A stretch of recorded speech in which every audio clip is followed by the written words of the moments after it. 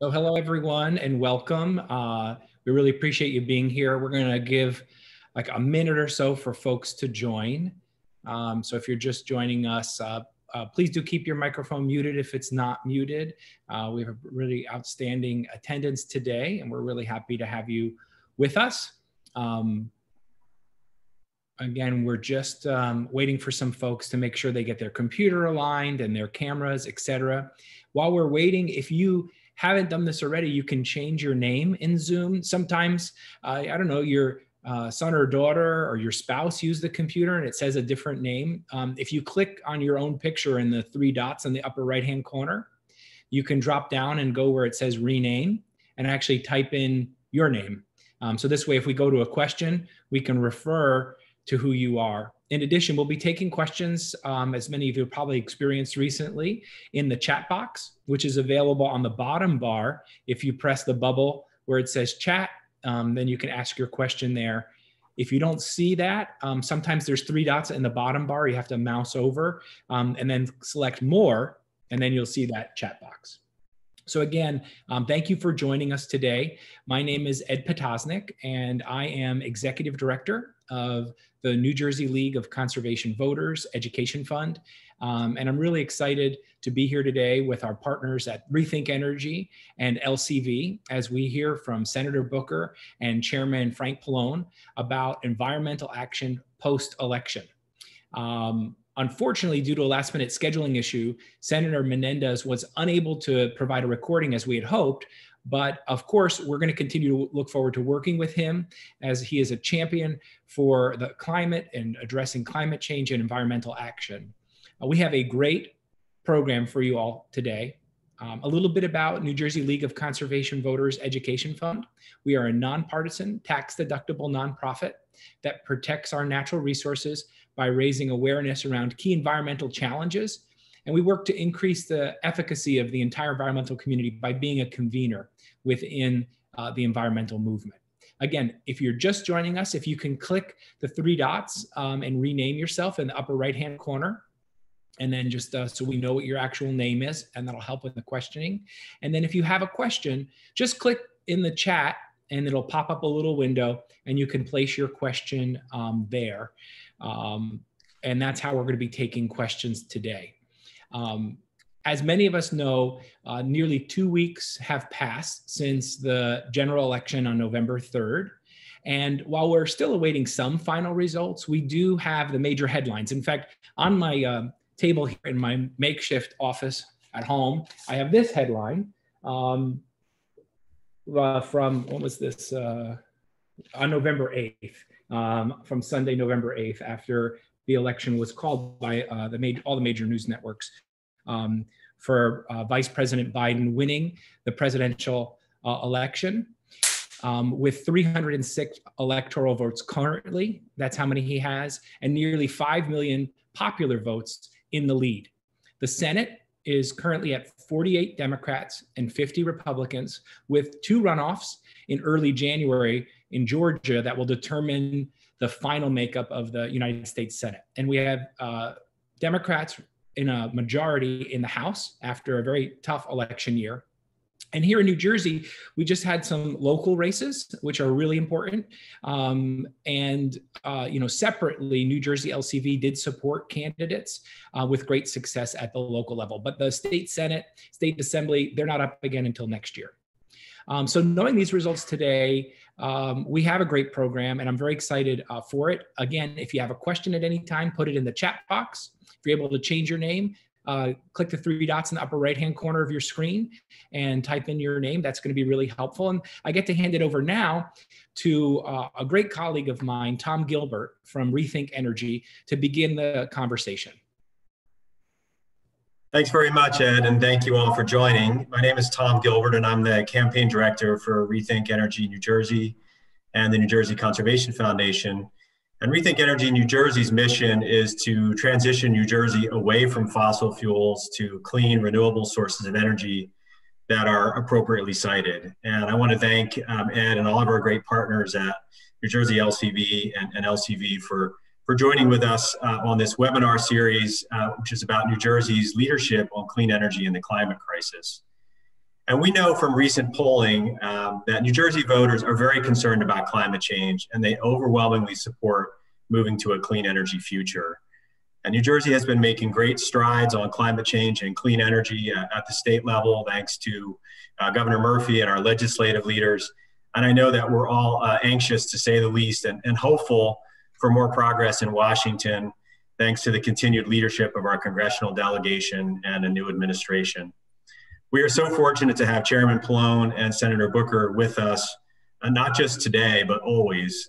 They have been steadfast leaders on climate change, clean energy, and environmental protection in Congress for many years. And we want to obviously congratulate both of you on your recent reelection. So we're going to start with some opening remarks from each of them, followed by Q&A. And we'll begin with Chairman Pallone, who has been serving us in Congress since 1988. And he chairs the House Energy and Commerce Committee, which is the key committee dealing with these climate and energy issues. He's been a staunch defender of New Jersey's coastal waters from offshore drilling and a proponent of offshore wind. Just this year, he led House passage of the Clean Energy Jobs and Innovation Act, which authorizes major investments in the transition to a low carbon future, and it lays the groundwork for comprehensive climate legislation. We also appreciate that his committee has held hearings on the many problems with FERC's review of natural gas pipelines, more than a few of those in New Jersey, including the Penn East pipeline and the Nessie pipeline. That you bring attention to the need to protect landowners from the abuse of eminent domain by pipeline developers, such as the legislation proposed by Congressman Malinowski. So thank you so much for joining us, Chairman, and for all of your efforts. And I'll turn it over to you. Well, thank you, Tom, and thank you, Ed, and thank you to all of you from the New Jersey League of Conservation Voters. I mean, we've had a tough time over the last 4 years with President Trump, but you guys have been a great partner in holding the Trump administration accountable and trying to prevent some of the, backsliding and lack of enforcement, and that's been typical of the Trump administration. But we still have a couple more months with Trump. And what I really wanted to talk about today, because I don't want to monopolize, I know we want to take questions, is what we can do in the lame duck. And then, of course, what we will do with the new Biden-Harris administration. And I can't stress enough what a change this will be. Because both Biden and Harris have really been environmental champions. Vice President Biden under Obama, and certainly Kamala Harris as an environmental justice champion. Both in the Senate as also when she was the California AG. But so let's talk a little bit about the lame duck. You already brought up the energy package, which passed the House, is in the Senate. The Senate also reported a bill out of committee, but haven't passed a bill in the Senate. So we are going to try to move this energy package in the lame duck session. And the bill that came out of the Senate does have some good overlap on things like energy efficiency, also on HFCs. HFCs, as you know, I guess that comes out of Senator Booker's committee. So he may talk a little bit about that. But that was added to the bill that came out of the Senate Energy and Natural Resources Committee. And so we're hoping that we can certainly get some provisions related to energy efficiency and HFCs if we can get a consensus on this energy package in the lame duck. It also has some very strong environmental justice provisions, but that may be harder with the Republicans in charge in the Senate. In addition to that, you mentioned, Tom, the pipeline safety bill. We're still hoping we can do that in the lame duck. WRDA has some things that you probably care about, the Water Resource Development Act. So, I want to stress, I don't want to have high hopes for the lame duck, but I do think that these are some things that we can do. Now, of course, when we talk about a new administration, the Biden-Harris administration, of course, is a total change. Reliance on science didn't exist under Trump. Enforcement didn't exist under Trump. They tried whenever possible through executive orders or rule changes to weaken all the environmental laws. I think the main thing I would stress is, of course, we don't know what the outcome is going to be. If we can take those 2 Georgia seats and have a majority 50-50 in the Senate, then we can pass a lot of legislation. But absent that, and we won't know till January, legislation is going to be more difficult than executive orders and regulations. So where Trump passed executive orders or regulations that weakened or went in the wrong direction on environmental issues, those can be simply overturned by Biden, and that's crucial. Certainly, enforcement is going to be much better. But so many laws, whether it was fuel standards or it was even things like electric light bulbs, that the Trump administration took the axe to, all those can be changed by executive order, and I expect they will be. But on things that need legislative action, it's going to be more difficult if the Senate doesn't flip and become 50-50 with those Georgia races. But I wanted to mention a few things. I mean, obviously, the first thing out of the box that Biden mentioned was the Paris Agreement, that he's going to rejoin that the day he's inaugurated on January 20th. And then the other thing, of course, is, if you look at the kind of legislation that we passed in the House the last 2 years, these are the things we would try to move. So we would try to move an infrastructure bill, right, which has a lot of things for safe drinking water, for brownfields. We would try to move a Superfund bill and bring back the Superfund Trust Fund. With regard to climate action, obviously, we would like to do a comprehensive climate action bill to reduce greenhouse gases and go along with the Paris Agreement. And if you look at the Clean Future Act, which is the bill that we drafted in our committee, you can get an idea of what a comprehensive bill would look like that deals with an electricity standard, industrial sector, transportation sector, power sector, and whatever. But obviously, that's going to be hard to do without having a Senate that's majority Republican. And the last thing I want to mention in the interest of time, although the interior issues are not in my committee, I care a lot about them. You already mentioned that. So,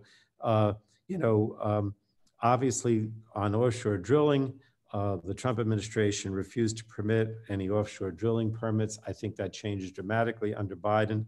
The 5-year plan that prohibited offshore drilling that was done by Obama and Biden in 2017 is still intact because you and others were so successful in not allowing, or the courts didn't allow it to be overturned. But we'd have to think about that coming up again too, because I think that goes from 2017 to 2022. So we'd have to, hopefully get the administration to move forward with another 5-year plan that prohibits offshore drilling in the Atlantic and elsewhere. But on a lot of other agency things, like TSCA, I think you'll start to see some decisions out of EPA on high-profile chemicals, PFAS as well. These are all things that can be done by executive order or rulemaking. So I think that's a very positive. I mean, the most important thing was to elect Biden and Harris. You guys helped accomplish that. There's a lot of very positive things to look forward to in this new administration. So thank you, Tom, and thank you, Ed. Thank you, Congressman. We really appreciate it. I want to see if Senator Booker was able to rejoin. I know he was having some Wi-Fi issues, which is, I think, second to the most common thing in our new virtual office environment. To you're muted. You're muted when you tell someone they're. So, Senator Booker, if you're there, if you can give a quick shout out, we can be very flexible when he gets that working again. So one of the things that you had mentioned around legislation, and maybe this is something we want to follow up with Senator Booker when he gets on with us, though. In my mind, the 2 Senate seats are critical for Democrats remaining control. But at New Jersey LCV, we support anyone who supports the environment, and I think a lot of our members believe that this shouldn't be a partisan issue. And we can have a whole long conversation around how things have seemingly gotten partisan around environmental issues. But, what are the prospects in the U.S. Senate for conservation allies to emerge within the Republican caucus to join the 48 Democrats or whatever the number ends up being, to take some steps probably likely bold steps like Senator Romney or, Senator Collins, folks that have had, a past of standing up and protecting natural resources and taking action to reduce pollution in our air related to greenhouse gas emissions and et cetera. What are your thoughts there? I don't know, is that Senator Booker that joined us on the phone? I hope so. Can you guys hear me now? I can hear you now. Yeah. So I was just asking, we're going to give you a chance to share some comments, but I was asking sort of this idea, like we're waiting on the, and first of all, Senator Booker, thanks for joining us, for being tenacious through the technology. We're really glad to have you. And we will have an introduction in a moment for you to share some thoughts, but we were just asking the question, are there some other allies in the Senate from the Republican caucus on environmental issues that could come along and move the pro-conservation agenda forward in the best interest of our children and grandchildren? What are people's thoughts around that, Congressman? I'll give it to you first, and then Senator. Oh, you're asking me first instead of Senator Booker? I didn't. I'll ask Senator Booker first. Okay. How's that? Any thoughts on that, Senator? Yeah, sure. I'll skip my introductory comments. I'm sorry. I first got on video, but my Wi-Fi was not strong enough. I'm in the road heading down to DC as we speak. But obviously, I want to thank everyone from the New Jersey League of Conservation Voters, just really the whole team, Rethink Energy New Jersey, and more. I'm very sobered, frankly, about, number one, getting anything done in the lame duck of significance. I think I heard most of Congressman Pallone's remarks, and he's right that there may be some efforts around the energy bill, but we have to really think about our ambitions around the environment as far as it relates to Mitch McConnell. Finding allies and finding people to work with on issues. There are some really good colleagues of mine on the Republican side who believe that we need to get something done, and I'm going to continue, along with some of my other colleagues, to work on those things. The challenge will always be Mitch McConnell, and him in control of the Senate really puts a damper on a lot of my ambitions going into this election, thinking that we would be in the majority. And again, I'm not discounting the uphill challenge, but still the possibility of Georgia. But I'm very sobered about our ability to get anything substantive done through the Senate.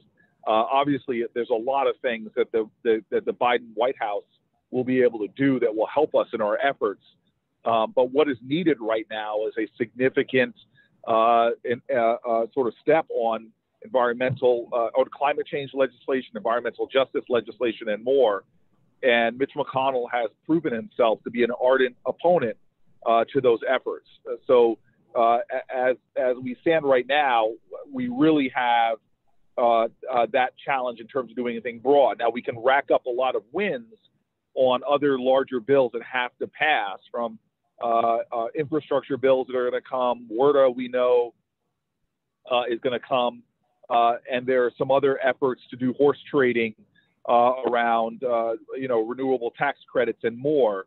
But I do want to just put everybody on notice, if you aren't already, which I imagine you are, is that a McConnell-controlled Senate is going to make things very difficult to get done.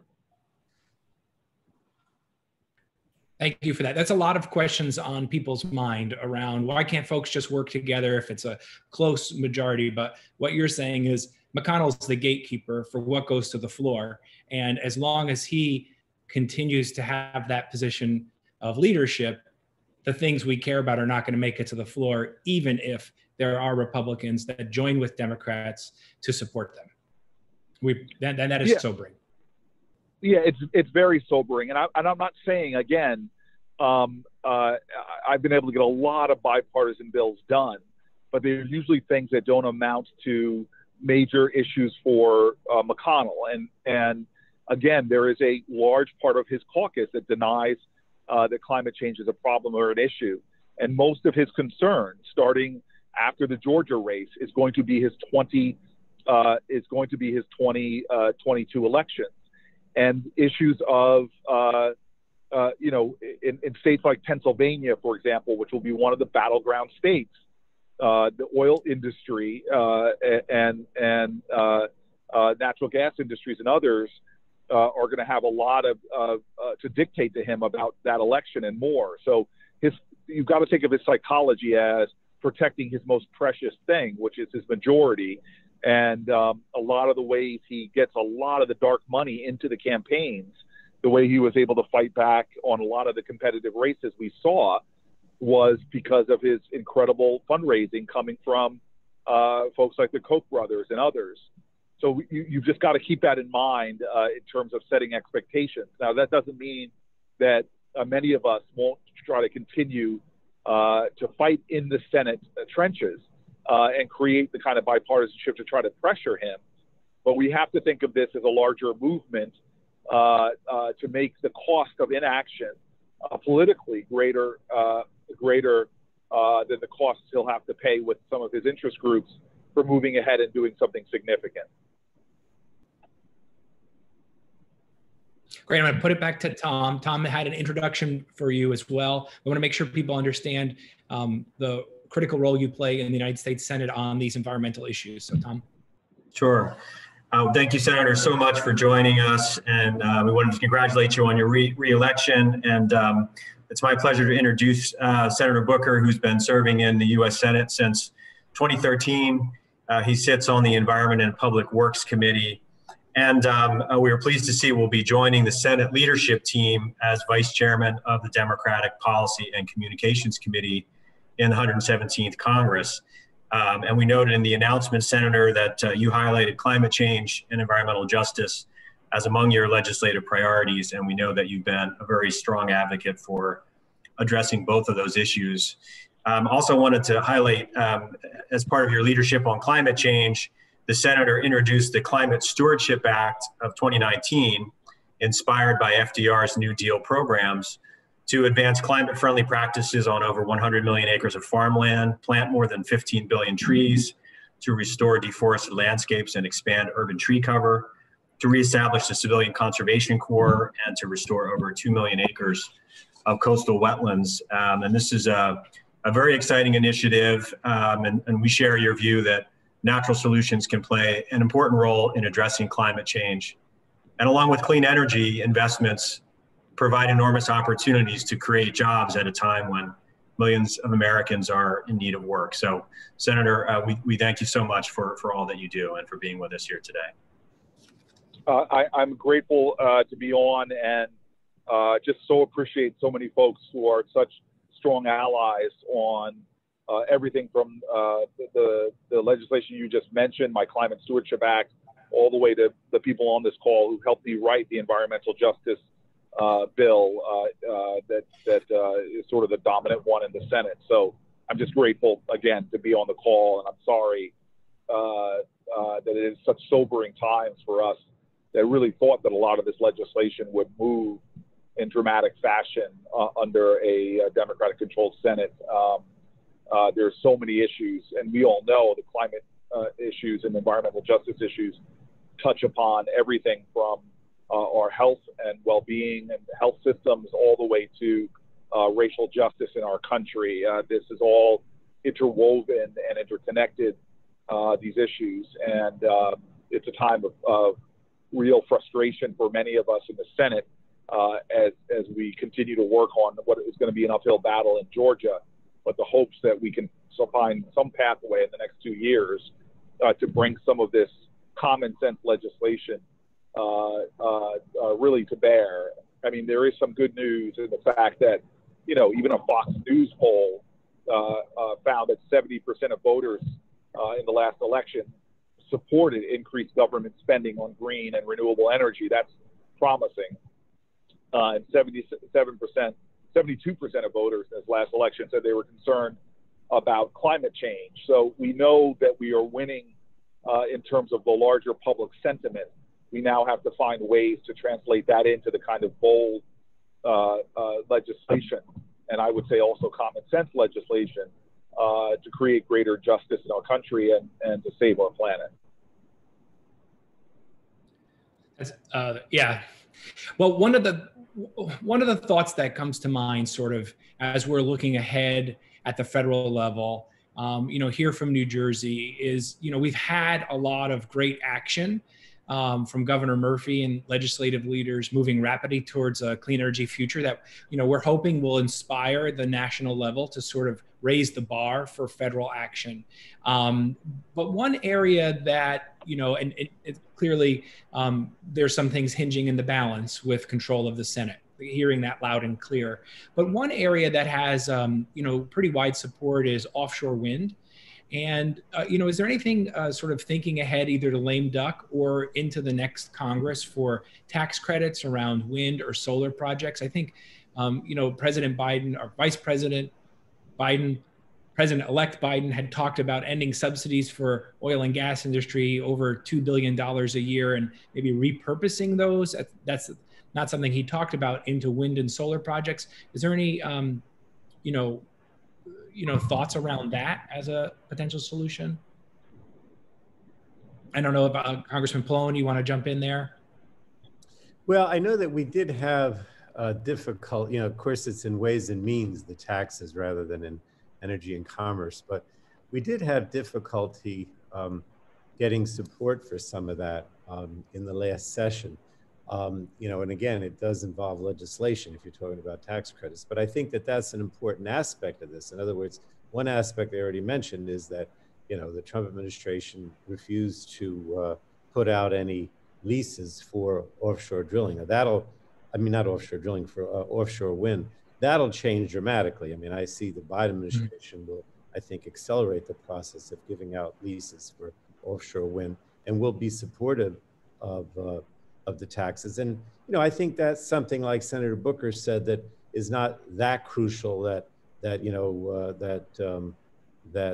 McConnell would oppose it. So, I think that it's something that we can get as part of a package that would provide more help through the tax system for renewables, whether it be wind or solar. I think that's something that we could get a consensus on. Senator Booker, any thoughts? I'll just add, look, this was something we were able to win in my first couple of years in the Senate. We were able to win a deal to really make long-term tax credits, predictable tax credits for wind and solar. And I'm actually hopeful that with allies in the Senate on the other side of the aisle, for example, Chuck Grassley was one of my biggest allies in the fight to try to get a 5 to 7 year predictable sort of tax credits at the end of the Obama administration when I first came into the Senate. And so, there's some possibilities here that deals can be struck in this area. Again, there have to be deals. It don't have to be horse trading. Some of you might remember that that horse trading in the Senate involved everything from other non-related to environment tax issues, as well as the oil export issues. But I think that this is a growing industry in red states as well as so-called blue states. And so I'm really hopeful that we can actually get something done around, ITC and PTC for the industries. Yeah, that's great to hear. And Senator Booker, you have a bill, it's environmental justice related. As many folks know, there has been a lot of attention recently on environmental injustice and race justice, and in particular, communities of color seeing more air pollution in their local communities. And one recent study out of Harvard shows that people of color are more likely to have more severe sort of symptoms around COVID-19 and a higher death rate because the air quality in their local communities is worse, and that exasperates the virus and how it works in the human body. So environmental justice and reducing pollution in communities of color is a life and death proposition as we go forward. And you have legislation at the federal level. New Jersey has taken steps at the state level. Do you want to talk a little bit about, what it is that you're looking to accomplish and, how folks can help you in that effort? Yeah, I'm so grateful that you asked me that, and we really live in a nation where the color of your skin is the greatest predictor of whether you will live around toxicity, whether it's toxic sites or whether you have access to clean air to breathe and clean water to drink. We are a nation with stunning and unconscionable levels of environmental injustice, not only in the state of New Jersey, where you see the cumulative impacts in communities like the one I live in Newark, give kids dramatically higher rates of lead poisoning or elevated blood lead levels, dramatically higher rates of asthma and respiratory illness, as well as places around this country that I have visited that really were stunning to me. I mean, from Duplin County, where I saw that the corporate agriculture, factory farming, first time I ever witnessed a CAFO and saw the massive lagoons of feces, and had packed rooms of people who wanted to talk to me about the higher respiratory diseases in their communities, how their wells that had been on their grounds were now so poisoned they couldn't drink from them. People who couldn't open their windows, run their air conditioning because the stench around their communities was so awful, couldn't hang their clothing on the line, all the way to places that are known as Cancer Alley, St. James Parish, where I had one of the more moving, painfully wretched meetings of my time in the Senate, where I just sat in a black church as people packed in one by one to stand up and tell me how many members of their families had died of cancers because of the chemical companies lining the Mississippi River, all the way to Uniontown, Alabama, where you just see towns like Tallahassee and Uniontown having dumps put into their areas with toxic coal ash and what that has done to the community. So I'm really proud of New Jersey. We just recently got signed by the governor an environmental justice bill, which is an extraordinary tribute to a lot of our great legislators, as well as the governor himself, but really to grassroots activists who were fighting to do really what I believe are common sense things. Like in my federal bill, our state bill requires the consideration of cumulative impact and persistent violations in federal state permitting decisions under the Clean Water Act and the Clean Air Act. It looks at that cumulative impact, which is so important in permitting, that just by putting something into a community, it in of itself may not be an environmental disaster, but when you add it to the effects of all the other environmental hazards in a community, it definitely is, and it's in the totality of its impact. And so my bill on the federal level was a model in many ways for a lot of the environmental justice bills we see going on in communities throughout our country. But New Jersey really has stepped out with its EJ bill, and I'm very, very grateful for the leaders there. And again, this to me is just common sense, giving the communities more legal standing and the ability to fight back against polluters, codifying and expanding a lot of the executive orders we saw under the Clinton administration that gave environmental justice reporting requirements, and making sure that the existing sort of National Environmental Justice Advisory Council and other environmental justice grant programs are made permanent and are codified. So the bill does a lot of different things. We wrote it in coordination with New Jersey activists as well as environmental justice advocates around the country. And when you ask me specifically about what you can do to help, number one, we in New Jersey should do everything we can to help our legislation go more viral to the other 49 states. In addition to that, we should try to make sure that when we're having conversations about the urgencies of climate change, that we always talk about environmental justice, because we all know on this call that as the ravages of climate change continue to be felt, it'll be vulnerable communities, disadvantaged communities, and communities of color that will suffer a lot of the first and immediate impact, and already are so, as I visited with Native American groups in the Gulf Coast, as well as other minority groups in the rural South, who are really suffering from the extreme impact of climate change right now.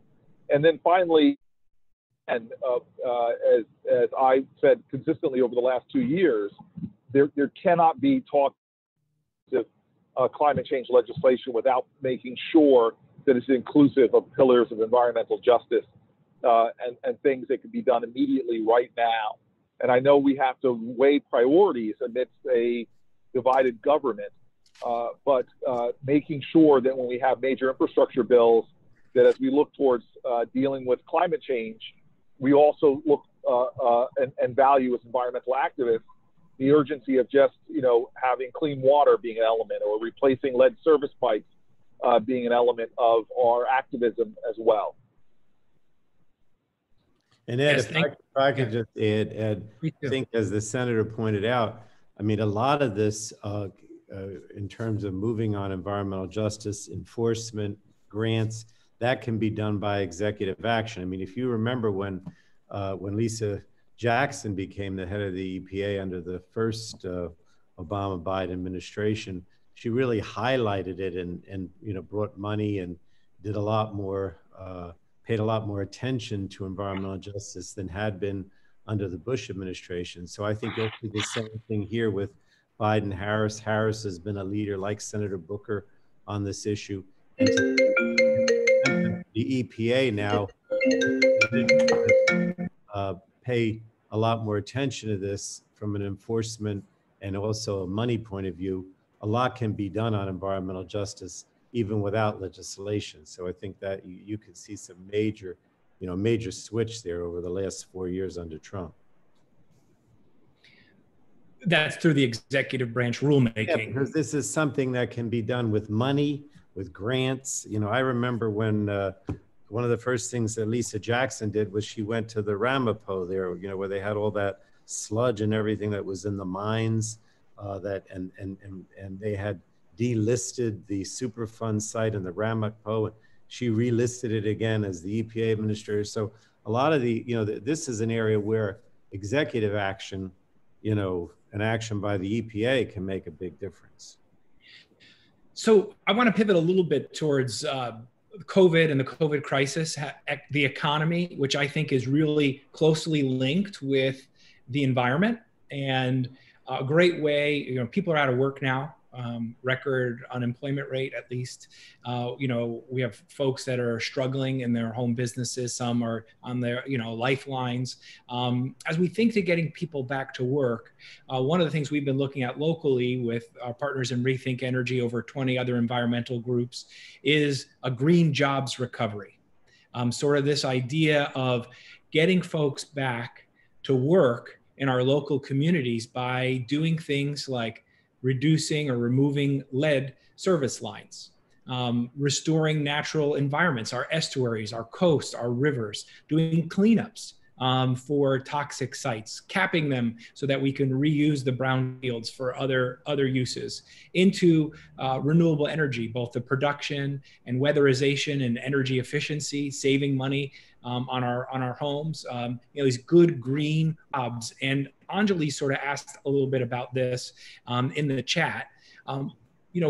What is the appetite for that at the federal level? I mean, it seems like there's going to be some efforts or some spending to help boost the economy, but targeted spending that would help benefit the environment for the next generation and their children's children, for lasting implications in the most densely populated state like New Jersey. Any sense, Congressman Pallone, if that's something, either an infrastructure package or part of these conversations, these good green local jobs?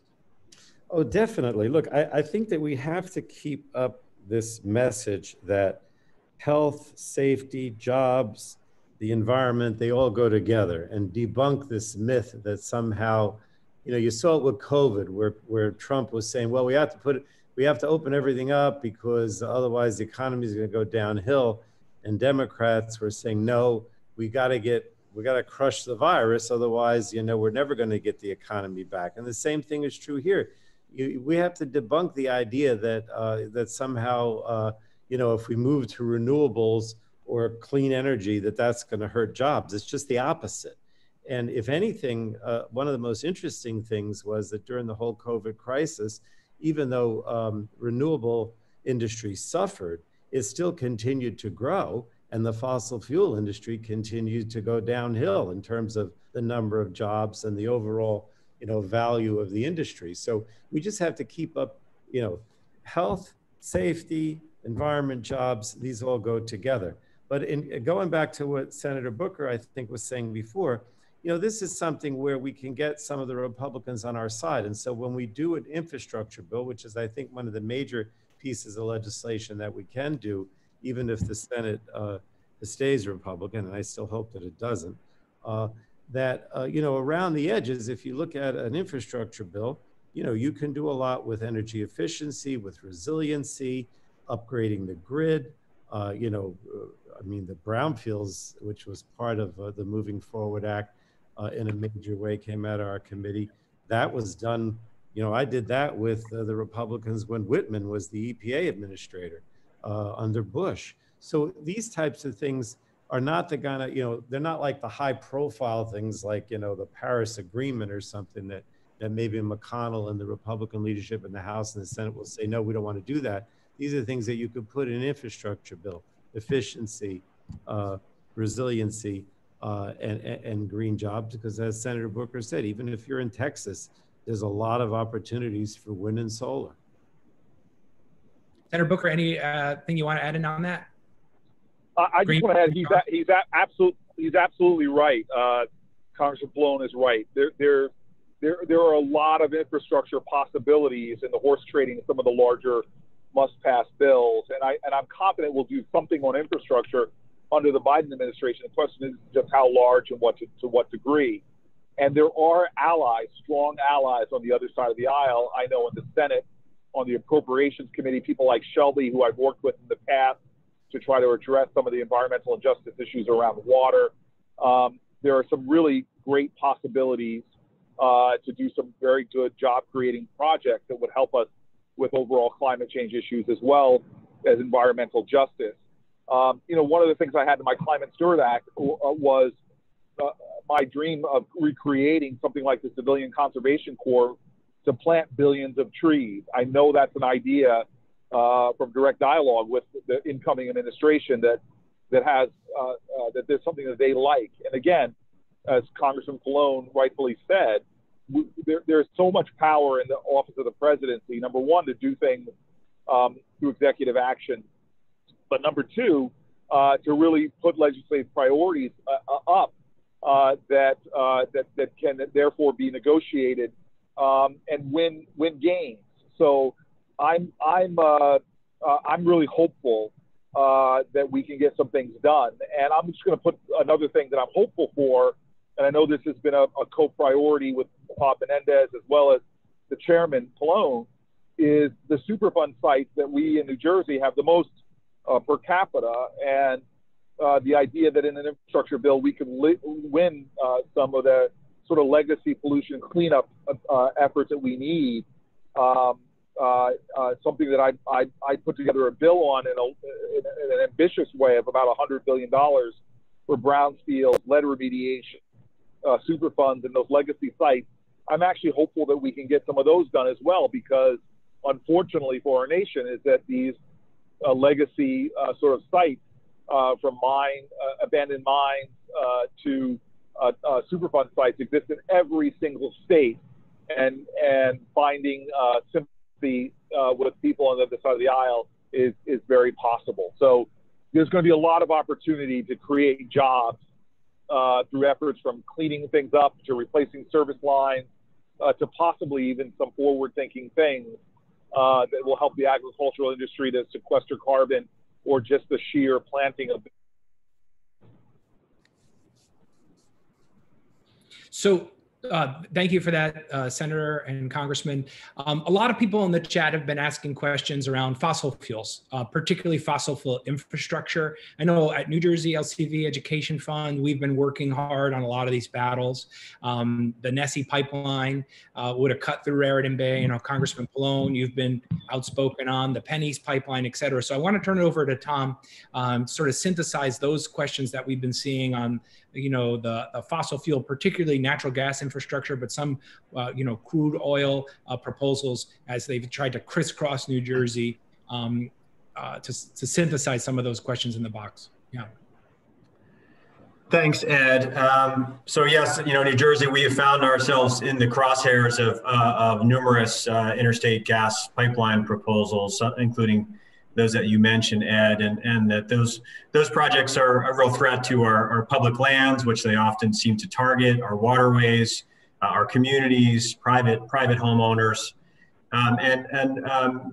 you have both called attention to the reforms needed at FERC in various ways, including the need to better evaluate whether there's legitimate public need for some of these projects, and to curb the abuse of eminent domain. And I know there are various bills out there that begin to bring some of these ideas forward. Congressman Malinowski, Senator Wyden, Senator Kane, and I'd love to hear your thoughts, whether you think such reforms have the potential to move forward in the next Congress, or any of these issues possibly have the potential for you know, bipartisan support.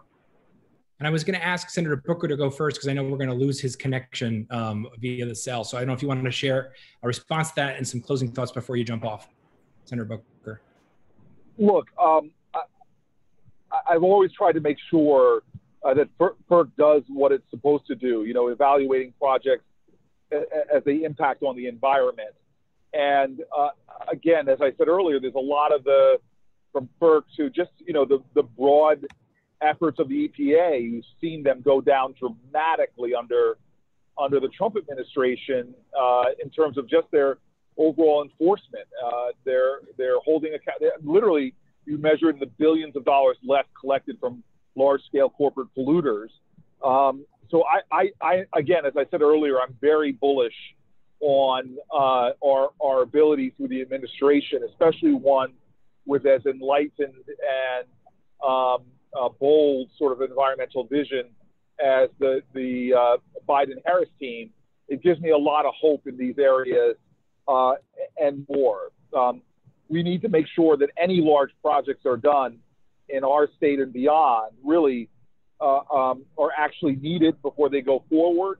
I think that we have to continue to bring awareness around the fossil fuel industry and their efforts just to expand access. I keep going back to the battles we've had off the Atlantic coast, for example. And so I'm hoping there'll be a great deal of activism in this space, and that it's gonna really help us sort of on the offensive side to stop some malactions before they even happen. Again, I know I have to jump off, but clearly the backside of this is that we try to be stopping certain projects from going forward. It really is continuing to expand possibilities for our country in the renewable space. I just continue as I try to stay up to date about innovations, breakthroughs, and possibilities when it comes to a green future. It's just really exciting to see the possibilities for us to really win the global battle against climate change, and for us as a nation, and even state innovators here in New Jersey, for us to really help to lead the way out. And from looking at everything from our massively broken corporate industrial food sector, which is such a major part of climate change, from deforestation to the production of methane, which is so much more toxic to our, or excuse me, so much more potent to climate change than other forms of carbon production. So I'm hopeful as I look to the future, even though I've been really sobered over these last couple of weeks since the election. about the situation in the Senate, I'm still really hopeful. And the last thing that gives me a lot of hope is just the awareness of Americans on climate change and the urgency to do something about it.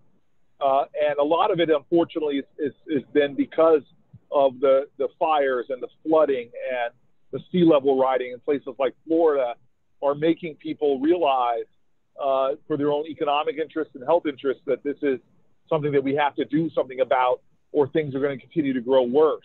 And then there's some of this is motivated by a whole new generation of activists that we see globally that are Generation Z that are really leading a movement of enlightenment in our globally. So there's a lot of factors that give hope despite disappointing elections in terms of the Senate. But I just want to say one of the things that is a bedrock source of my hope are the organizations, activists, and leaders on this call who've been such extraordinary partners of mine.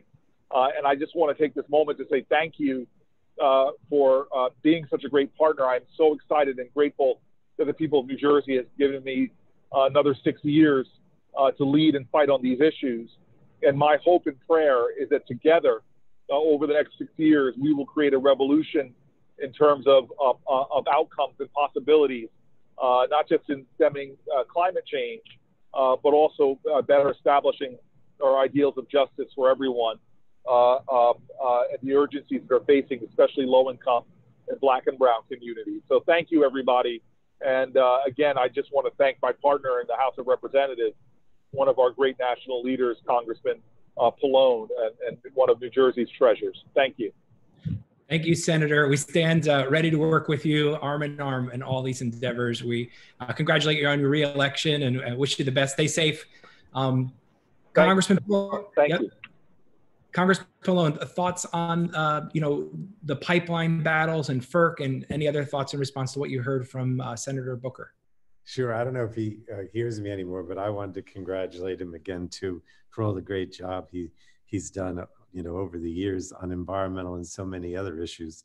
Well, I think that look, in terms of the changes at FERC, or really all federal agencies, the problem we faced under the Trump administration was that Trump was constantly trying to impose his ideology and his policy on what's supposed to be independent agencies. In theory, FERC, FTC, FDA, FCC, these are all supposed to be independent agencies. And Trump just used this heavy hand. In fact, within the last couple of days, he removed the chairman. I wasn't a big fan of Chatterjee, but I guess what he did is he did a lot of work on integrating renewable energy and energy storage in the electricity grid. And he obviously wasn't acceptable to Trump, so he removed him. So I think one of the major things we'll see is that not only that these agencies, go back to their original sort of independent ability, and I think that makes for a more open process, so that if you want to go before FERC and ask them to take a position against a pipeline, against a large transmission project, which we also had in my district that we had to fight, that they're more open to the public, and they're not just being, making decisions or not being transparent because of the president who's telling them, who's trying to impose his ideology. So that's a big change. Just in terms of dealing with individual projects, in my opinion, they'll be more responsive. But in addition to that, there are some changes that we need to make. And we've talked to FERC about those changes so that there's a more open process and more opportunity for the public and more attention to some of these projects, whether it be pipelines or high transmission lines that are not necessary. I think there's going to be a sea change there, and we might be able to get some, I don't know if we can get legislation, because again, that goes back to, what we can get through a Republican Senate, but we can certainly get some changes in terms of more public input and ability to understand. I keep thinking of the transmission lines. I don't know how much you guys are probably not involved in that so much, but we had this proposal for this very expensive high transmissions line, and it was obvious that the that there wasn't a lot of input from the public, but then eventually we did win. And that's a perfect example of getting FERC, for example, to be more responsive. Yeah, and there are a lot of these battles, we've been involved in as well. With the transmission line we did enter into, most recently New Jersey Transit Grid, which is New Jersey Transit, was building its own power station on fracked gas, and now they're looking at a renewables alternative.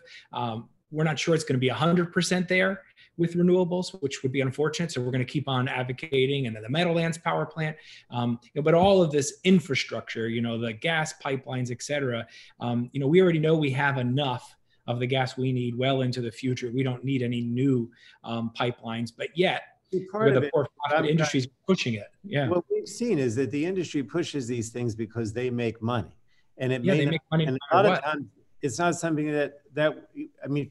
Not that we're going to forget about the environmental aspects, but sometimes it's not even something that's needed in terms of new growth for the economy at all, right? In other words, they want to build a pipeline. We don't need the gas. They want to build a high transmission line. We don't need the extra electricity.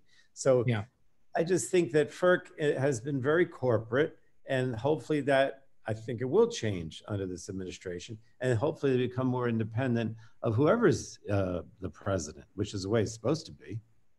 Well, and so I think, as we round out here, this has been a really great conversation. We could continue. I have lots of questions coming up. But I want to be respectful of your time. There's a couple minutes left. Are there any closing thoughts you want to leave to the people who are participating? This is also recorded. We're going to share it out. Some folks had conflicts, other work, or things that they had responsibilities for during this hour. To sort of sum up, what is it that you want to make sure people are aware of, and how can they help? Obviously, we are all sharing in our commitments to protect the environment. What ways can people that are hearing today and being part of this join in our efforts to advance the cleanest air, water, and land as possible? Well, I just think that you don't, Ed, and Tom doesn't, but I think a lot of people underestimate their ability to make a difference, right? And that's why transparency is so important, right? I mean, I want to, not to take away from our two senators, because I love them, but, my hero has always been Senator Lautenberg, and one of the things he always talked about was the right to know.